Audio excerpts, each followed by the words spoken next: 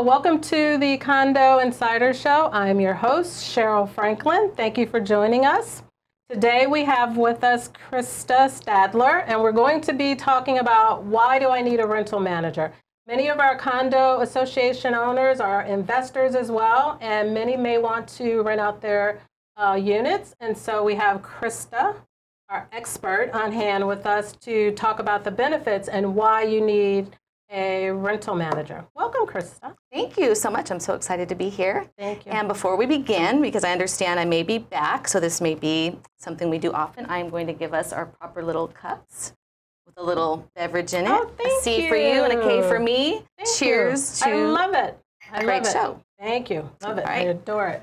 So first off, let's talk about what makes you an expert. Let's talk about your background and what you do. Your title is broker in charge for Associa Hawaii, Correct.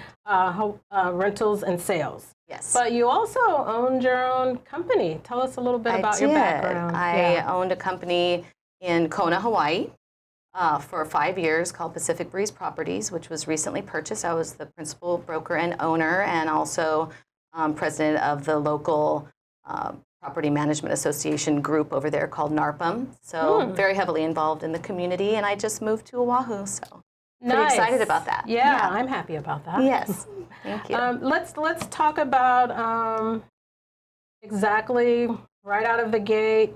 What are some of the most important issues as to why somebody even like myself that has investment properties would need a rental manager, opposed to renting it or managing it myself, because I think I can. Right. So first of all, the relationship with your property manager should be a partnership, similar to what you would have with an attorney that you trust, your CPA that you're going to go to for financial advice, or your financial advisor. There's someone who's going to keep you out of trouble. That's the goal. The owner is our client, and we want to put their best interests before anything else, while, of course, complying with the law. That's a big one. We have to stay within the law. So a licensed real estate agent that is a property manager is going to, hopefully, if you screen them and vet them properly, have a thorough knowledge of the Hawaii revised statutes, any updates to the statutes, the fair housing laws, both statewide and federally.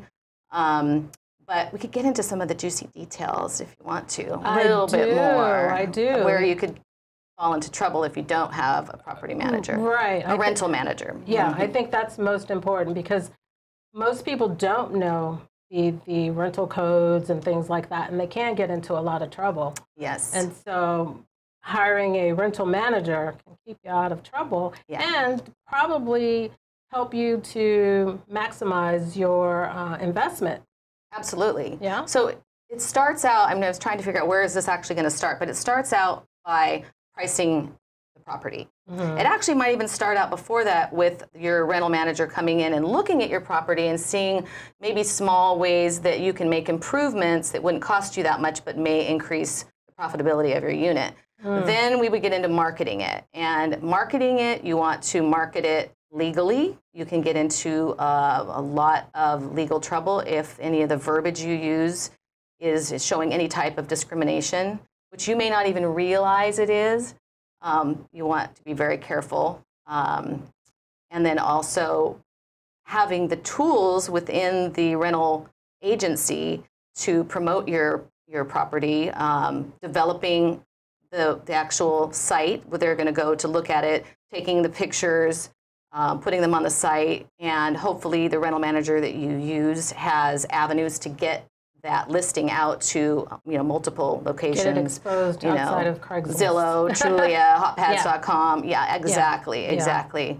So that's really important. And then having the comps available within either your complex that you own your condo or in that neighborhood, in the area, so that you can price it properly. Comps being? Comparable rates, rental rates that are being charged and people are moving into under that rate. So you'll know exactly how to kind of price your rental unit and things like people that. get fixated on a certain price, and they could really, if I've got to have $2,500, I absolutely have to have it. But it sits there for 2 months empty, whereas if they just had put it maybe at $23.95 and had it rented right away, think about the income that they're losing by not pricing it properly. So yeah, those type of things. That's huge, because as a non-professional in this industry, I mean, I wouldn't even know where to start. So I think that's good information. So, and you would also assist or do all of the showings and things like that? Exactly. Do all of the showings. Again, showings, you have to be very consistent in how you are treating each applicant that is coming for the showing. You're using the same words that you're not treating this one extra special and that one. You've already had it in your mind that they're not going to apply. So no, you have to treat everyone the same.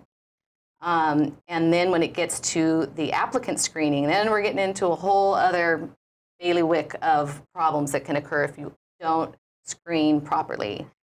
Screening properly, in my mind, and with the company I work for, is credit check, background check, sexual molester offender listing, and rental eviction. And it's pretty straightforward right across the board. You can't vary that from one applicant to the next. When you set your standards of what you are looking for, then you have to be consistent that is your requirement.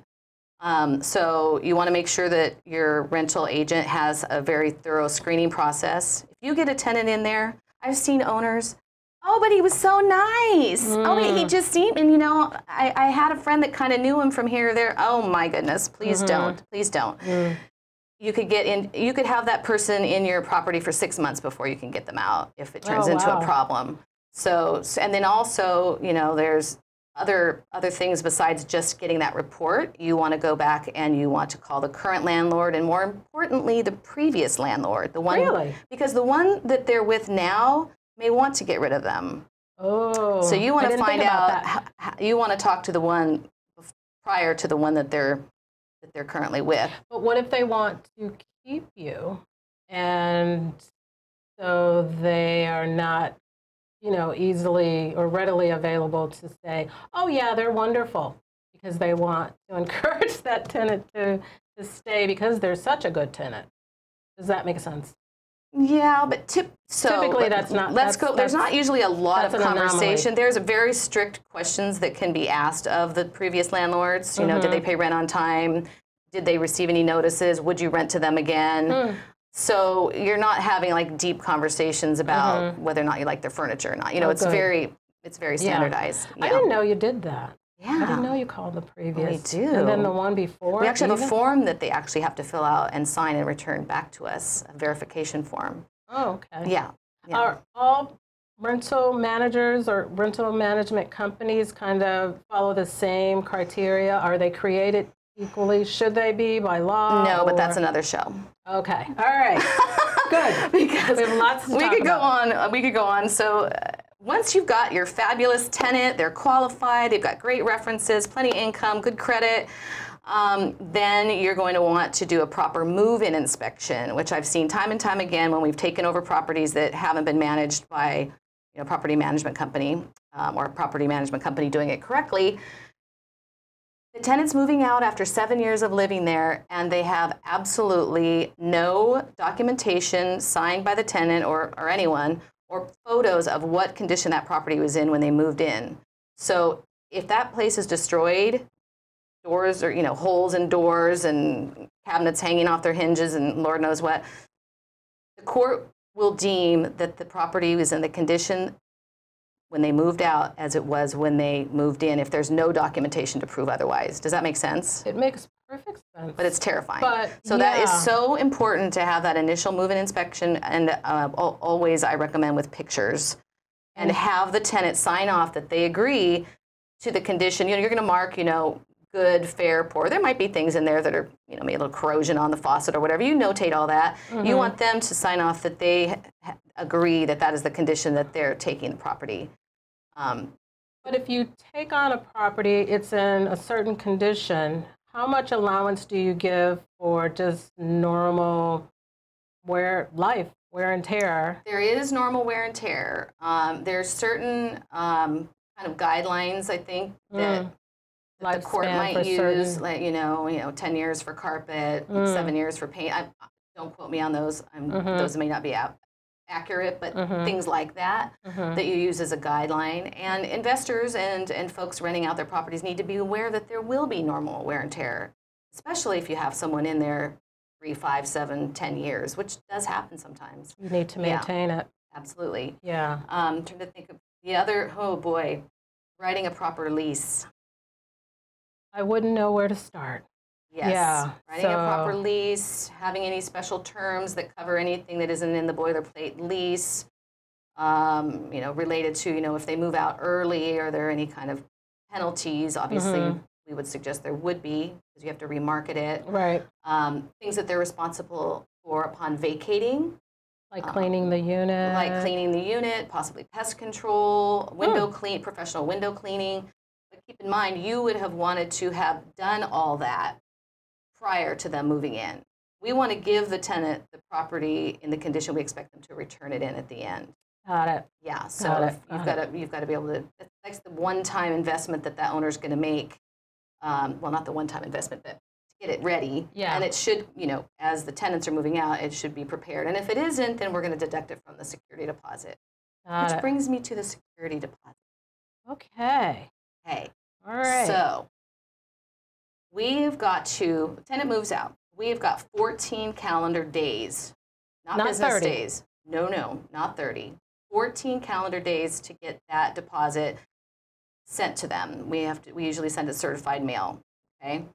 So we're going to ask them for their forwarding address. If we don't have it, we're going to send it to their last known address. If we've got any deductions that we're going to make, they didn't clean the unit properly, they ripped a screen, whatever it might be, we need to have all of the either estimates or invoices and a nice pretty package with the remaining balance that's due to them by the 14th day. That's a pretty quick turnaround. It's very challenging sometimes if there's a lot of things to be done. I would imagine. Let's go into that a little bit further after the break. Now is a good time to take a break. And so, we'll continue the conversation. We're going to take a quick break, and please come back and join us. Thank you. Hey, aloha everyone, and welcome to the ThinkTech Hawaii studio. My name is Andrew Lanning. I'm the host of Security Matters Hawaii. We air here every Tuesday at 10 a.m. Hawaii time, trying to bring you issues about security that you may not know, issues that can protect your family, protect yourself, protect our community, protect our companies, the folks we work with. Please join us, and hope you can maybe get a little different perspective on how to live a little safer. Aloha. Aloha. I'm Marcia Joyner, inviting you to join us on Wednesdays at 1 o'clock for Cannabis Chronicles, a 10,000-year odyssey where we take a look at cannabis as food, cannabis as medicine, cannabis and religion, and cannabis and dear old Uncle Sam. So please join us to learn all about cannabis. Again, Wednesdays at 1 o'clock. I thank you.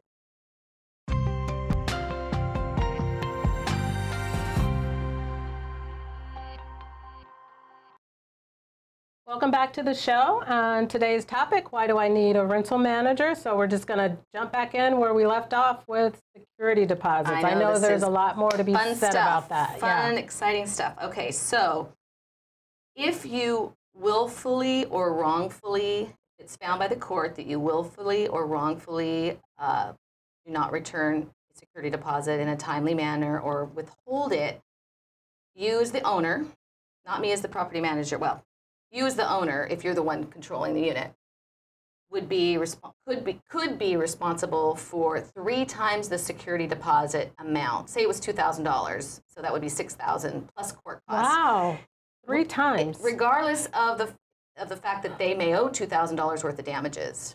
If you don't, so that's the worst that could happen. That's the worst that could happen. So you've got to be really, really careful about jumping in there and getting that done. Where if you hire a professional, we've got vendors that we use, that are licensed and insured. That they handle this type of thing all the time. We have to act quickly. We need to get things turned around quickly. Also because we want to get that property remarketed so we can make the owner more money. More money, They don't want it sitting there, having repairs done for a month. Yeah. So the vendors are another key asset to using a rental manager or property manager. Yeah, and it takes all the work away from the investor trying to vet vendors and make sure they're properly licensed and checking their references when it's all done by the management company. Yeah, and some management companies, not all, will also provide filing the general excise tax returns, and there's different filing requirements depending on your income, and doing your annual report for you. And from an accounting standpoint, I think it's really nice for an owner at the end of the year if they've got everything running through the property management account.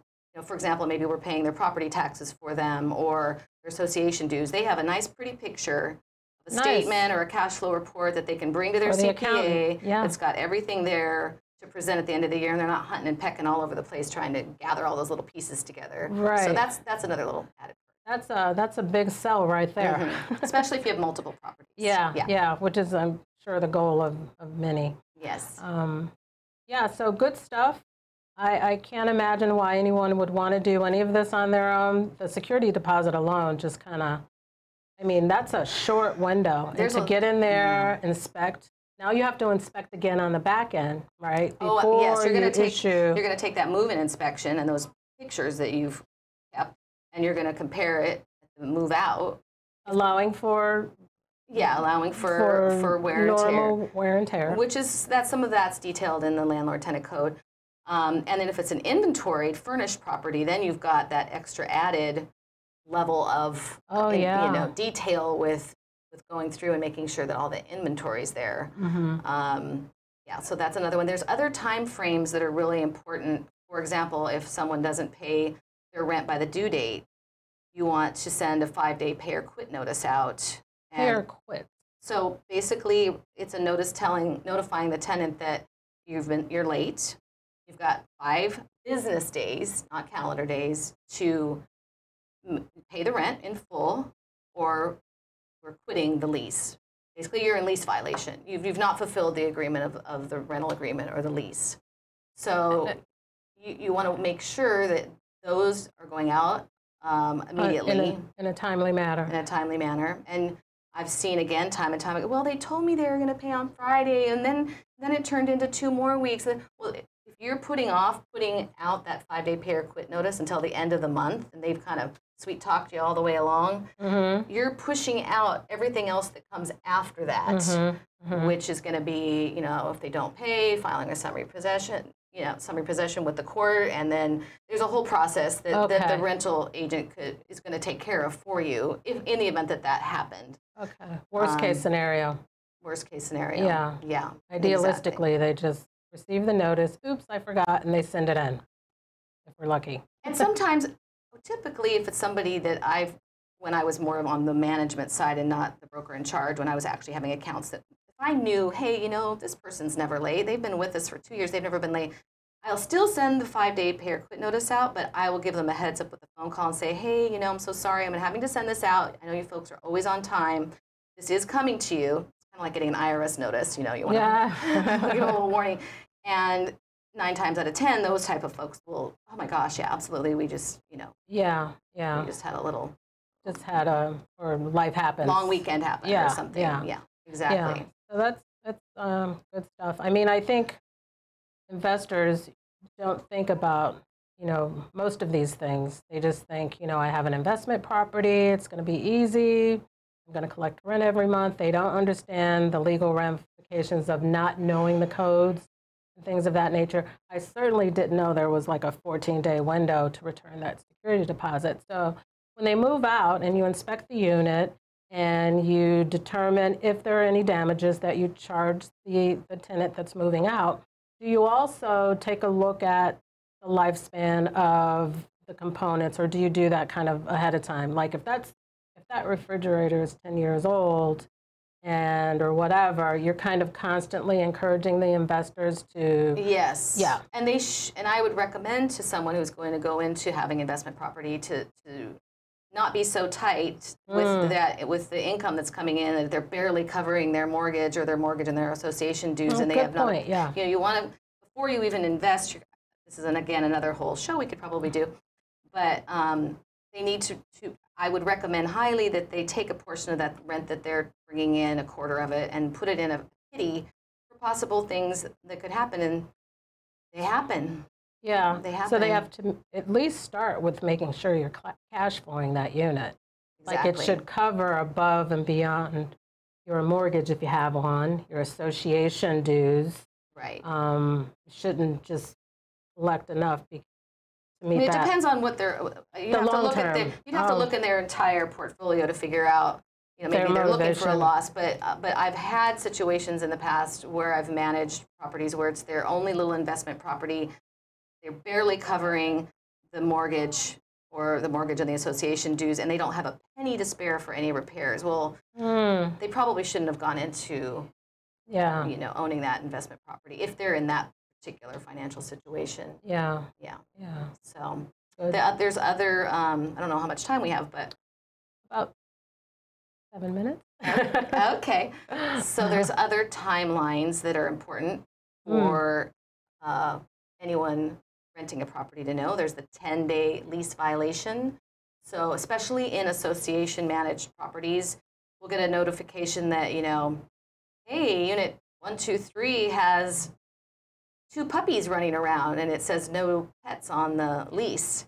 Or they've got towels hanging all over the lanai, and that's a direct lease violation of the association. Not a lease violation. It would be a lease violation because it's a house rule, but typically you would want to have a caveat in your lease agreement that states they must follow all house rules, and you're going to provide them with a copy of the house rules, and they're signing that they have read and understand those rules. So that basically states if they break any of the house rules, they're breaking the lease. So then you turn around and you send a 10-day lease violation notice, business days, not calendar. 5-day and the 10-day are business days, not calendar. Yeah. Security deposits, calendar. Calendar. And you're giving them 10 days to correct whatever, whatever it is that is not. Yeah, that's a great point you bring up. On the condo side, I know I've managed associations where we had problematic tenants that we eventually had to send or notice the owner or the property management company. The association can actually send notice to evict, to evict the tenant, which lends itself to exactly what you're saying. I've always liked to have a really strong relationship with the resident managers and the association management. You know, you want them to have all your contact information. I don't want to wait till it gets to the point where you're ready to evict them to find out there's a problem. I want to know when they have their first notice. I would rather be completely informed. Like whenever something goes out to the owner, it would come to the property management company as well. Just so we can kind of maybe nip it in the bud before it even gets to that point. Before it becomes problematic. Now you don't send, or maybe you do because you offer so many different aspects to the service. But would you pay the condo association's dues on behalf? Can you do that also? Absolutely. Okay. All the time. All the time? Yeah. Okay, that's a part of the whole. Sure. Different companies have different ways of formatting commissions and fees that they charge for various things. Some will include bill payment, you know, electric, cable, things like that. If the owner is paying that, not the tenant, and association dues, even their property taxes. Some will not charge anything. Other companies, they'll have more of an a la carte menu where they'll have maybe a lower commission, but they're going to charge if you do any tax preparation like the GET taxes or bill payment. It just varies. So that's good to know. And I think it's really important that the owner of the particular property interview several management companies, meet with the broker in charge or the principal broker and the rental manager that's going to be assigned to your account. Make sure you want to make sure from the beginning that you feel like you're getting good communication and that you're on the same page in terms of where you see your property, how you see your property being managed, and how they manage properties. Now, you may learn something in the process. Maybe your expectations aren't even possible, the owner. That never happened. But interview 3 or 4 different agencies and you know, get all their information, read their property management agreement thoroughly. I really recommend that people do that. We ask all of our owners to read the condensed version of the landlord tenant code so that they understand the laws that we have to comply with. Oh, sure they do. Yeah, I mean, that's a great practice. And are there any regulatory agencies that they should check as a part of doing their due diligence? Good question, Cheryl. I try.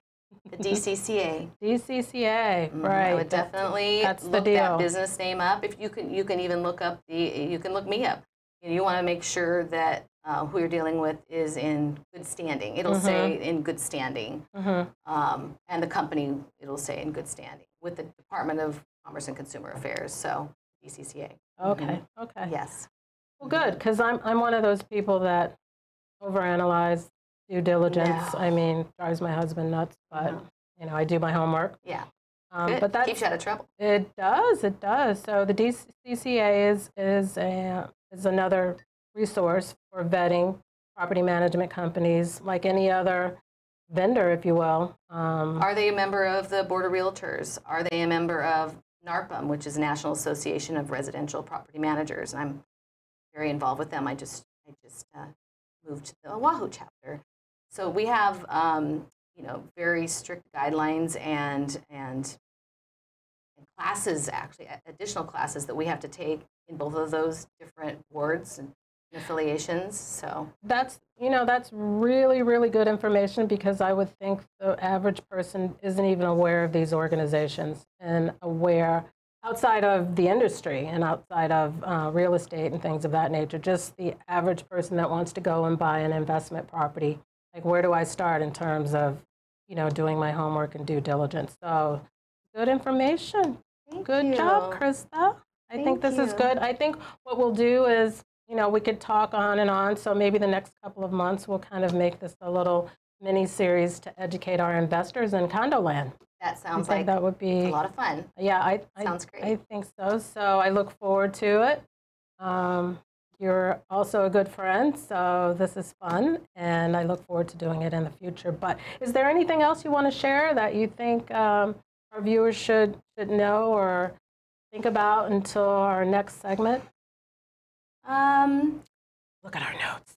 Well, the only other thing I was going to say, this is kind of a specific thing, but if we have time, discrimination. That's another big one. And that sounds like and when a we show. Okay, we're going to talk about that later then, because we probably don't have time. Watch again for more exciting information. More information, I think, yeah, because there are so many topics and so many roads we can go down to make sure that our viewership is educated and they hire a property management company. So thank you for tuning in. Until next time, thank you for watching the show. This was fun. Thank you.